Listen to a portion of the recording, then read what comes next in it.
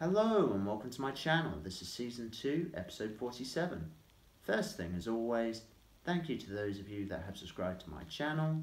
If you are new, names will go up over here. And thank you to those of you that have been following and supporting me on the forum. Recognition goes up over here. Now I have one notification. If you haven't seen my video from last week, check that out. I have got an Instagram up, and thank you to those of you that are following. Really appreciate it. And yeah, let's get into this video.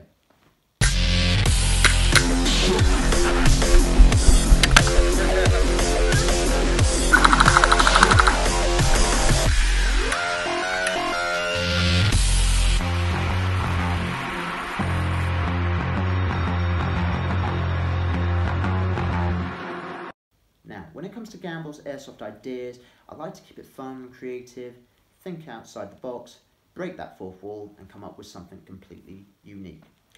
Now, if you haven't seen my other airsoft idea videos, check them out. You'll see what I do. I work on a number of things, and fingers crossed, hopefully I'll test them all out when I get the chance.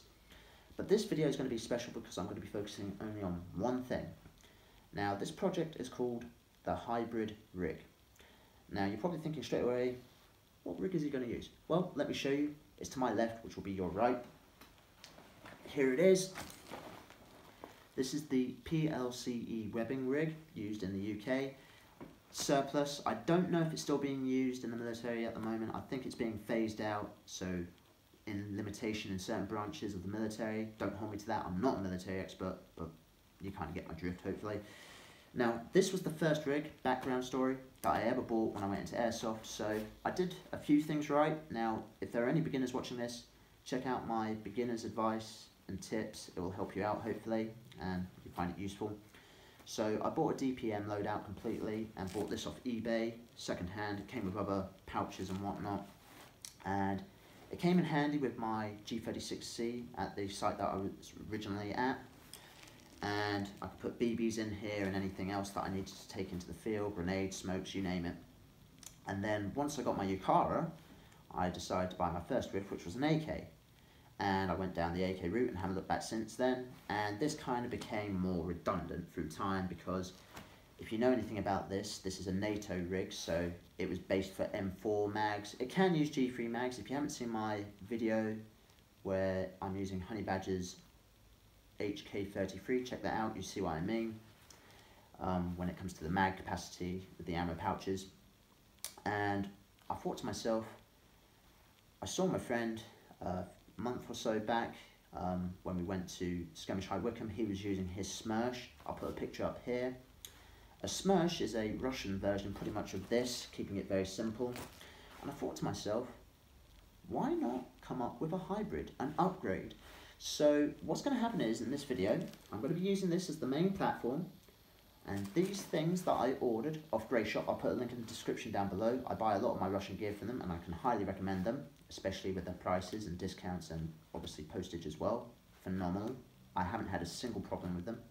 So the 3 items that I bought here, let me show you. To my right, which will be your left, I bought 2 AK pouches, and I bought a scabbard sheath, if you want to call it that, for my prop knife.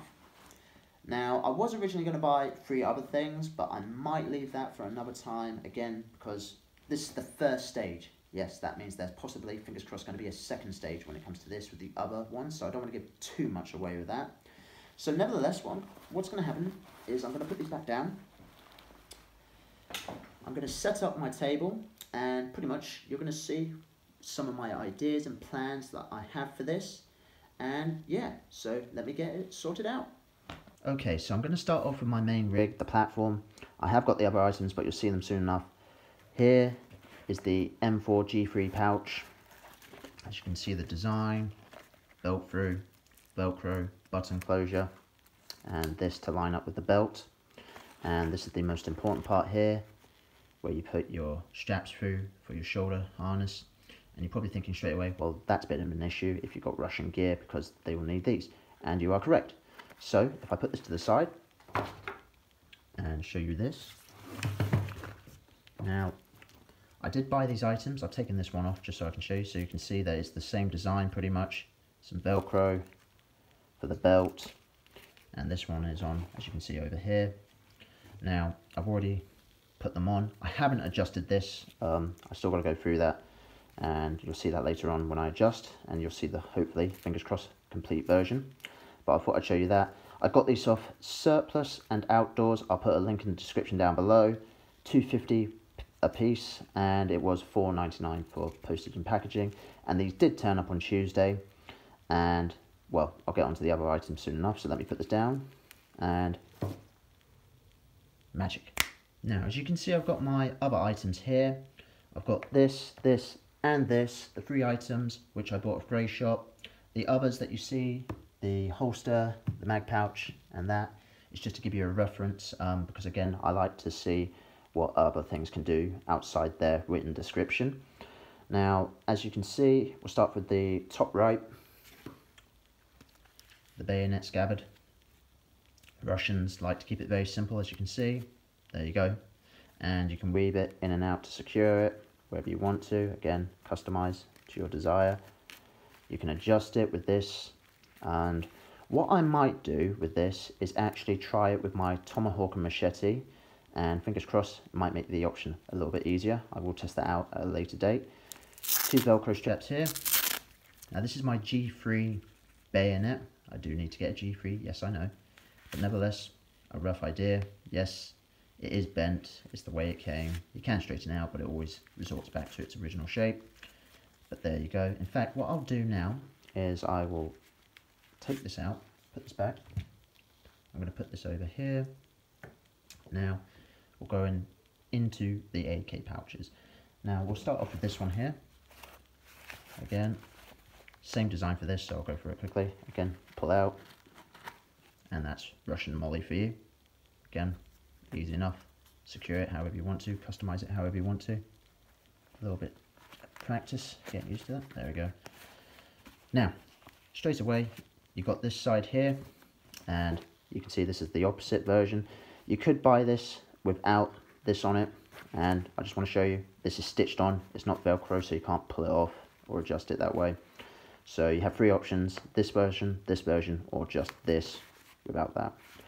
Now, what I've done here is this was designed for flares, like the Russians like, but I decided to be a little bit curious, so you can put an extended mag in there.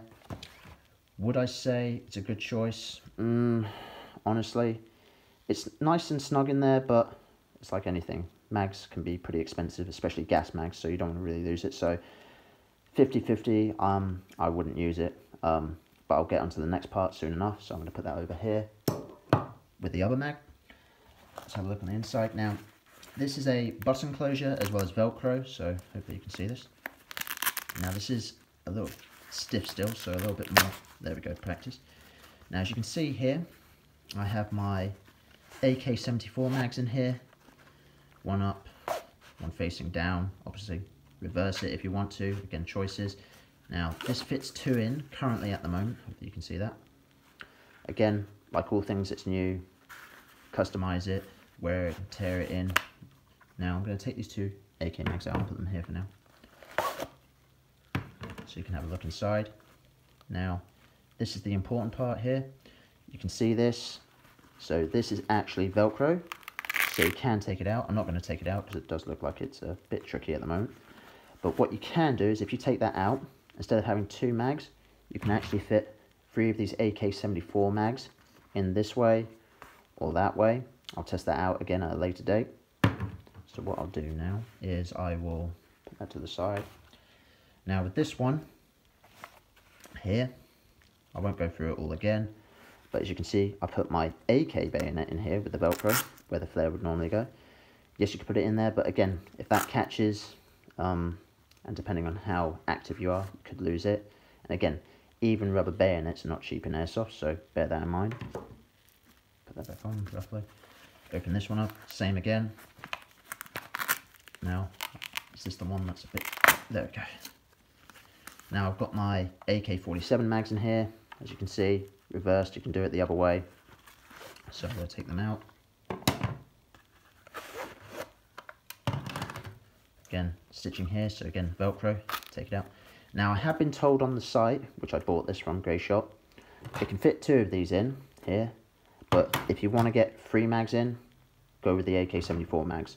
I will try and see if I can get 3 of these in here again at a later date, but it did say on the site that it would fit 3 of these without this attachment in here. This one, well, I'll have to find out, but again, take them on their word. So what I'm going to do is I'm going to put these to the side. I'm going to move these over here. This as well.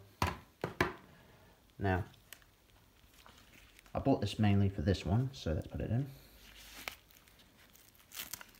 Success. There you go. Being quick as I can. There you go. Now, I highly recommend this for anyone like me. I bought this AK rubber bayonet off eBay, and these don't come with sheaths or scabbards, whatever you want to call them really, or both. And, well, here's a great option. And what I'll do is I'll put the prices up at the end, or during this, I'm not sure when. And, you know what, I'll do it now. There you go. So, yeah, let's put this down to the side over here. Now, these are some options that I want to put on my rig. I don't know if it will work or not, but again, out of curiosity, why not? So, my VZ61. I actually want to thank someone. I'm going to put the name down here. He actually told me that the KWA people that make this actually call it the KZ61, obviously because of trademarks and copyright and all that stuff. So, there you go. But nevertheless, the real counterpart is called the VZ61. So I'm going to put that down here. Over here, standard mags for this pistol. Again, I'll try and fit that on if I can. Now, the reason why I've got 2 extended mags here is I wanted to show you this now, that these are empty. So, I'll use the front one. There's one. Again, trying to make sure I get it in focus here without, there we go.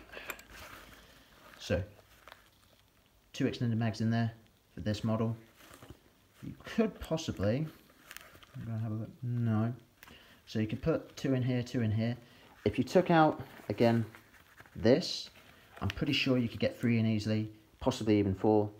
Again, you could try and push it, but I'd say 3 to 4 of the extended mags if this was out, this attachment here. Yeah, there you go. Another cheap option for a pistol if you just want to run this on the day. So what I'm going to do is I'll take these 2 out actually. Put this back over here. Put these over here. So that is pretty much everything that I want to try first of all on my rig. And what's going to happen now is I'm going to use my magic and montage time.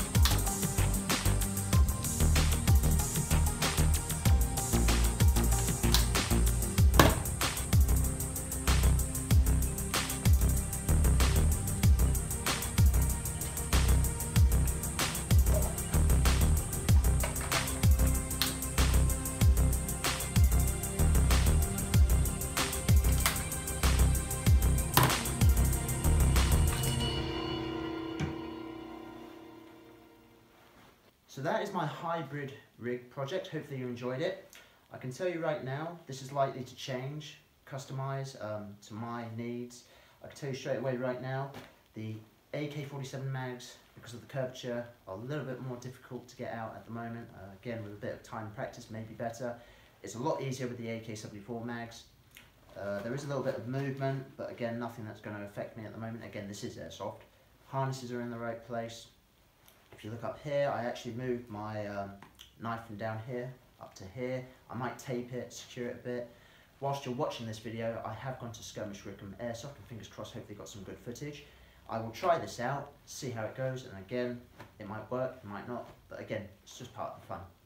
And that's it for this video, so like, comment, share and subscribe. Don't forget to click the little bell icon so you know when the next video is. I enjoyed making this video, I look forward to making the next one. The most important thing you can do is stay safe.